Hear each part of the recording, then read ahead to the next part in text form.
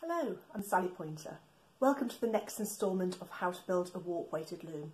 Now, if you've been following from the beginning, we started off by collecting the wood for our loom from coppiced woodlands. We've sized and cut and trimmed and shaped and assembled our looms. 2 looms in progress. This is the child size version. There's a bigger one also still being tweaked a little bit. We've warped up our loom with a test warp, which has got its own problems, but they're fine. We've left those little quirks because, well, they're going to help us see what we need to change when we warp things up for a really good finished piece of cloth. And now, the moment of truth, we're ready to try weaving. So what we're going to be doing in this video is working out how to get the sheds that we set up last week to capture our weft yarn in a way that gives us a fabric that's worth using. I am not expecting miracles today. When we set this up, we identified several issues that would need correcting in a final piece. One of which was that we've got very, very heavy weights on our warp threads.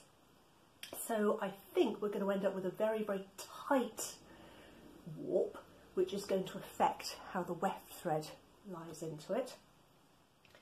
The other one is that because, again, part of the weight of the weft has meant that our starting border is really being pulled against this beam at the top. So our first few rows are going to be quite interesting. We've also got a very, very widely spaced warp. Now, we did that deliberately because we wanted you to see how everything was setting up, but it is going to mean we've got a very, very wide spacing. There's only a very few threads per centimetre, only 5 or 6 threads a centimetre here, and generally that's a little bit too few for a really balanced textile. I'm not worried about that. Sometimes we learn more by seeing things that aren't quite perfect so that we can see what to do in the next one. So without further ado, the next thing I need to do is to set up my yarn to get it into a form where I can get it through the shed. Now, you can of course just wind yarn into a ball or wrap it on a shuttle or around a piece of cardboard or make it into a little butterfly shape to get it through, but there is a way of using a slightly bigger quantity of yarn without getting too tangled. And you start by winding it around your hand a few times. Again, the exact number is not important, just a few times to give you a good stable starting point. Take it off, wind the yarn round the head. I always think of this as being like making a little dolly. When you've got enough that you can hold easily, you're going to take a longer piece. Again, the exact yarn is a matter of preference. I'm going to keep mine quite short so you can see what's going on. Fold it back up, take a few more turns round. Take another loop. Again, roughly the same length, don't overthink it. Few more turns. So each time you're having a tail that's secured by a few twists. And you can build this up to be quite large. Now, we're using singles, so they've got a tendency to twist back on themselves. That's not actually a problem here. When you think you've got enough, snap the end off. Now, in use, you're just going to unwind this in the opposite direction. So there's our tail end. If I undo that, one tail comes away. I'll weave that bit, and then you unwind that. The next tail comes away. These little bundles, little yarn dollies, they are really, really useful for this type of work. So it's worth making up 2 or 3 of those before you start weaving. We're also going to need some tools. Now, you can use your fingers. You can use a fork, which is a good idea. I'm going to get one in a second. But the classic tool for the warp-weighted loom to help you get everything into place is a weaving sword. Now, Gareth has just made me a brand new one. I haven't used this one at all yet. This one's quite light. It's oak, so it's quite stiff, even though it's thin. And the important thing is it's very smooth. Now, the idea with this is that as we weave, this gets inserted into the warp and you use it to beat the threads upwards. So I'm going to get a fork because that's useful in the first stage, and we'll try this out. So as with all the last few videos, I'm going to film each stage several times from different angles.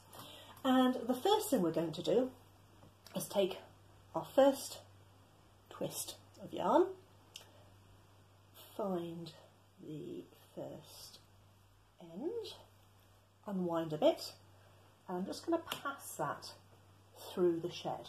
Now this is the very, very first row in, and in an ideal world, if I got my tensions right and it was all lashed on tidily, I'd have a perfectly smooth area to put it up against. But I think even with the camera a bit further away, you can see that this is just lying slightly underneath. So, table fork, and we're just going to pat this first row up, trying to get a good compromise between even and close to the top, but also flat. We really want it to be quite flat along the top. So make sure that's safely out of the way. Double check that we haven't got anything hiding that shouldn't be there. I've got a feeling I might have missed one somewhere. I might have a warp thread in the wrong place there. We'll find out about that in a moment. Again, this is what a test warp's for, to show us whether things are working. And then, oh, I've also got a very squeaky chair. I might change that before the next take as well. I'm going to change the shed. So, grasp the heddle bar, pull it smoothly forwards. Oh, that's my wobbly top again. That's the other thing I'm going to change. I was talking about that last time. I need some notches in the bars here to stop things wriggling. Again, that's fine. In this case, I'm going to start just by popping my hand in, making sure it's open. Then, weaving sword goes in. Pat everything up and into place. Grab your yarn dolly, check you've got enough on it, pull the thread through. Now it's very, very important you don't pull it too tightly. What we want to do is make sure we leave a little bit of a loop at the end. Again, I'm going to use my fork again at this stage. I can already see that I've got some potential errors in my warp threading here, where I've crossed them over when I added the loom weights. Again, I'm not going to worry about it for this case. I'm going to change the shed. The weight of the weights has pulled everything backwards. Check it's open. Pop the sword through. Beat it into place. Now, I'm hoping for a relatively balanced fabric here. So because my warp threads are quite a long way apart, my weft threads are going to be a certain way apart as well. I'm going to move the camera, change the squeaky chair, and we'll try and do some close-ups. I did debate when I was planning this one whether I should start with a completely fresh warp that I'd sorted out all the issues with, but actually that doesn't help me and it doesn't help you, particularly if you're new to this. Let's do a few more and see what happens. So I'm leaving a little bit of a gap at the end. I'm going to get my fork. There are weaving combs known from the archaeological record, but there's also plenty of periods of time where we just don't know what they're using. So improvising is fine.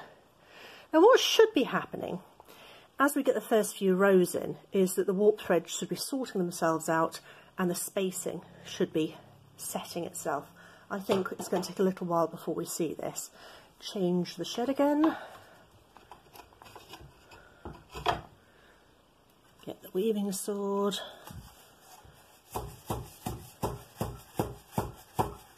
Beat into place. Have a look at what we've done. Now, that little loop at the end is still showing, so I probably could go a little tighter on the next round, not too much so. Bring my yarn through, let's move that out of the way. Bring it up into place. With a tight, open work warp like this, the temptation is going to be for the work to narrow in because it wants to be a more closely made fabric. We're not going to worry about that too much. So this time I've deliberately left that sitting quite low down so you can see what happens. And the weaving sword is bringing everything up. That was a pair of scissors going flying.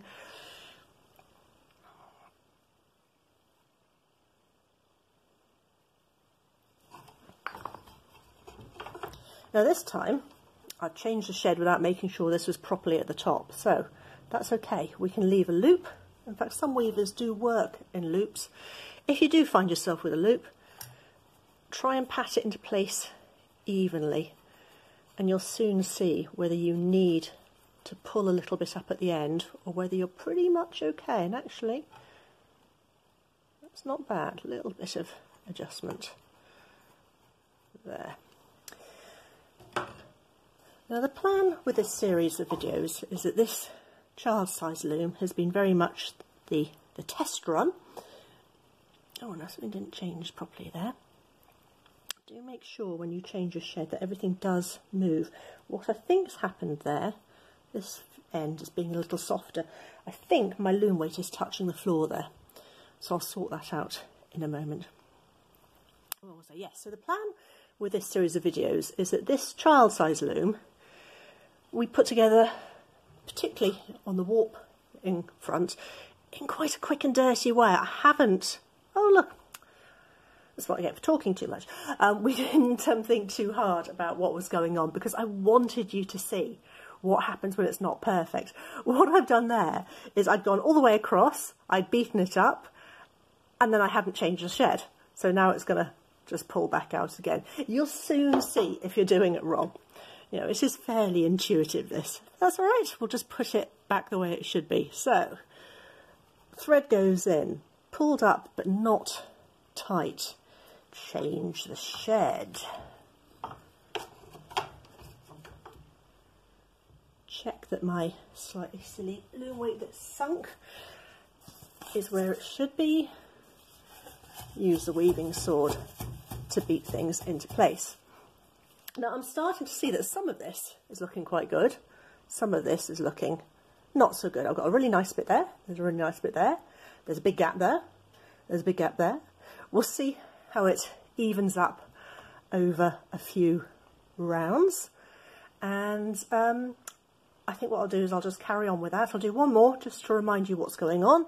So we've changed the shed, we've beaten up the warp. Thread goes back over, change the shed, make sure it's behaving itself. Beat up there, too big a loop at the end. I need to ideally tighten that up. If I just pull on that, that's probably going to snap off, so I think that's going to be the way to do it. Ease that across.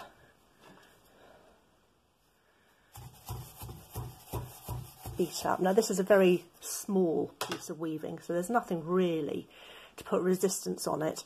If it was a big bit, you'd really be putting some effort, some real muscle into changing all the sheds. So just to remind you what's happening when I change sheds, we'll move the camera back. So all I've done is I've angled the camera down exactly where we left off a second ago. So grasp the heddle rod, move it forwards. Those thread heddles that we made in a previous video, open up the shed, weaving sword goes in. Actually, we'll do it from the other way so my arm isn't in your way. Doesn't really matter whether you work left or right-handed. Beat things up. Weaving sword comes down and out. I know you can't see this on the camera, but the thread is being passed back through. And then we change sheds again. So those thread heddles are allowing the weights to pull that particular shed to the back. Those are my floppy ones that I need to adjust. All I need to do is untie that loom weight and move it up. Beat that up. I'm going to do a few more passes and then we'll see how we're looking.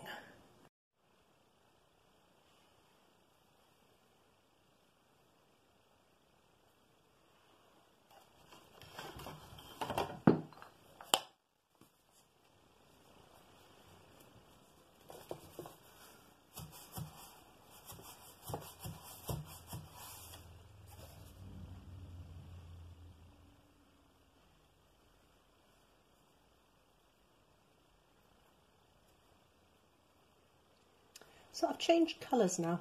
I've gone on to the brown, which was the next colour in our warp thread, so I'm doing the same pattern coming down the other way. And I have to say I'm feeling happier about this already. We're starting to get quite a nice weave coming through. It's actually more even than I suspected it was going to be, so I'm pleased about that. I had truly thought I had far too much weight on the warp threads for this particular batch, but just goes to show that sometimes you just need to run with things and see what happens. It's a bit awkward this because I'm trying to lean around the camera. So I'm still overdoing my loops at the ends. I'm so conscious that I don't want this to pull in that I'm being a little too careful. But the general sequence of work is coming on quite nicely. It's 3 steps. Pass your thread through. Bring it up into place, making sure that you've got a little bit of a loop there, a little bit of a loop on the end. You can either let it drop or you can hang it over the bar. Change your shed. Now I'm not needing my fork at all now, I'm just using the weaving sword to beat that into place. And the flat-ish edge is plenty to knock that up. And I'm getting a relatively balanced weave, which I'm pleased about. So that's 3 stages. We'll do it again. Yarn goes through in the opposite direction this time. Watching out for my little end loops, but a little bit of a loop there is fine. Change the shed. Put the weaving sword in. Beat it into place.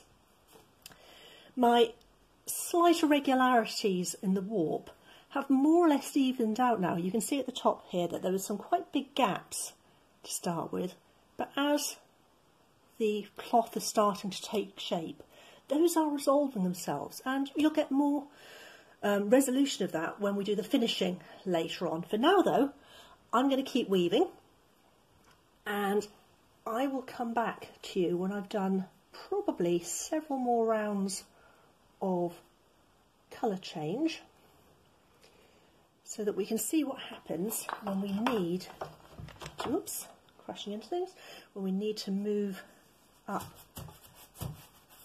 the warp on the beam. So far, so good. Quick close-up before I get any further. So, our problem areas are quite clearly the header band. It's not lashed tightly. In fact, a lot of beams actually have holes in them so you can sew it into place. And that means that we're getting little swags there. Our first row's uneven.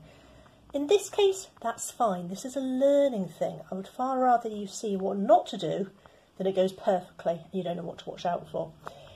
My warp is quite gappy here. It really does want to pull in a bit more. I might have to give in and just let it pull in just a smidgen. This bit though, this is looking really nice. That's quite a balanced weave. Even though it's airy, I can see through it. I'm quite pleased with that bit. So in principle, as a test warp, I'm happy about this. I can see that I would want to use a few more warp threads per weight when I do the big loom. I definitely need to put more warp threads into my header band. Other than that, so far so good. We'll do a bit more and come back to it. I've very nearly finished weaving as much as I can fit onto this particular section of warp. You'll see as I put this next piece in, so put the thread through, change a shed, hit the camera, knock everything skew with. You'll see that it's starting now to get a little bit tricky to make space to get the weaving sword in. So what I really need to do is start thinking about rolling the entire lot off. Let's see if I can reach around the other side and do this. That's a bit better. So a couple more lines of weft just to finish this colour, and we'll have a good look at what we've got.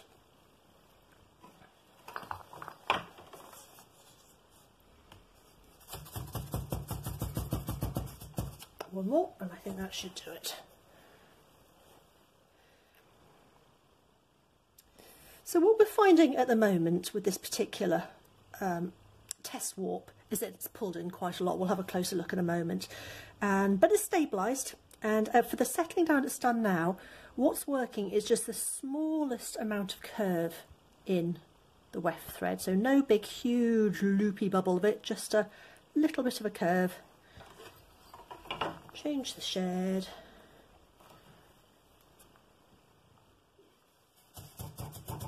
Beat it up. Now if we have a close look at what we've done, starting at the top where we had our really very sad looking header band, well, we'll do better next time, I thought we were getting away with this really open spacing here, but I should have known better really. It wants to be a much more tightly woven fabric, and it's settled in now nearer the bottom into something much more of this grist. Now if you recall, when we were setting up the header band, we were putting single threads in, but we were talking about how actually it's often better with double. If I'd gone for the double, we'd have gone straight to this point. So note to myself, when I set up the next one on the big loom, definitely use double threads. I knew that. Now once I decided to allow it to narrow in, it did stabilise, but we have got really open selvages. That's quite normal. You can improve on it. If I put a couple of double threads down the side, I'd have ended up with a half basket weave, and that would have helped things a little bit. The other thing on a big weave that can help is putting pins in the side and physically tying this to the side of the loom. That can make a little bit of a difference. But for the moment, this is a test weave. It's telling me what this particular loom, this particular yarn, this particular set of weights likes. I'll learn from that. This is not going to get a waste, even though this is a bit wibbly wobbly and it's all a bit strange. I'll finish weaving it. When I get to the bottom and take it off, once it's washed, that will fluff up a bit. But what I'm planning on doing is turning this good section into probably a bag, and by the time it's sewn up, that bit will be in the seams at the side, and it's going to look loads better. So what we need to do now is take off the loom weights. Oh, there's a cat under here again. Hello, cat. Take off the loom weights, and then we are going to come all the way up to the top. I'm going to roll the bar up, slide the heddles along, reattach the loom weights. See, I said there was a cat. That's Tesla. It is. There's always a cat underfoot with weaving, and we shall reattach it. And I'm going to try and do this whilst filming at the same time with the cat in the way. This could be fun.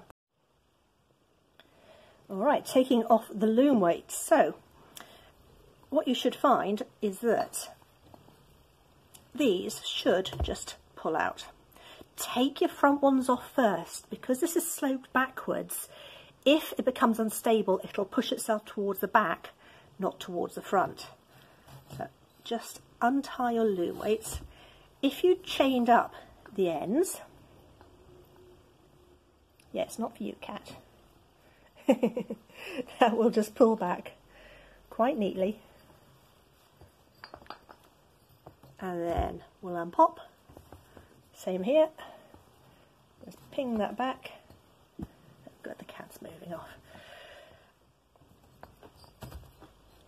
Just drop those off. You don't have to unthread them because we're going to be tying them straight back up again. I'll do exactly the same at the back, then we'll move up a bit. We're loose at the bottom now. The next thing to do is just pat your fingers down through the chain. Make sure that's running smoothly. You don't want that to get all snarled up. Same at the back. You will have to adjust again in a minute, but that just gets things out of the way. Shouldn't be any problems there for the moment. So now it's about rolling up onto the beam. Now my particular loom has got a peg on the side which will lock against this. So for the moment, and again I'm doing this one-handed, two hands is better, lift up your beam, roll it up. I'm only going to get so far with this because of my hands and one-handedness.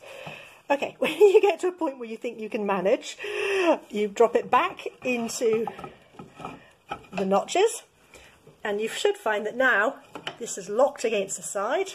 If you've got a slidey peg, make sure it doesn't drop out. That should be fine. And now this is wound up onto the top. I'm actually going to wind up a little bit further. But looking down, the heddles have slipped up. So just very, very gently ease them down. Take your time about it. What you don't want is to make the yarn go fluffy through abrasion. So always do things like this quite slowly. Take your time with it. And check the chaining. Just use your fingers to wiggle that down if you need to. Oh, one-handed is not the way to do this. Now I'm going to put the camera down, I'm going to tidy this up, I'm going to put all the weights back on, and then we'll have a little look at what stage we've got to. So the weights are tied back on, the chain is back in place, the heddles are back in place, the warp is rolled onto the beam, not quite as straight as I would have liked ideally, but it'll do for now. And we have got a fresh section here that we can continue working on. Now this is probably going to be the last clip on this particular video. What I'm going to do from here is I'm going to keep working on this. I'm also going to be finishing the next loom, that's the adult size one, and I'm going to be putting into play all of the different things that we found out and taught ourselves as we set this one up. So I now know what this particular yarn and set of weights like, how they play nicely together. I'll be putting that into play on the next one. So the next video will be a recap. I'm not going to do everything in huge detail. We'll have a minute or two on the structure of the loom, a minute or two on setting up the tablet woven border, that's the word, and getting the warp set up. We'll have just a minute or two on putting in the string heddles. Cat, will you stop scratching? We'll have just a moment or two on the weights and a quick refresher on the weaving. And in one video, hopefully, we'll pull this all together and you'll get an overview of how it should look, rather than the things we found out as we went along as to what works and what doesn't. Happy weaving, and I'll see you in the next one.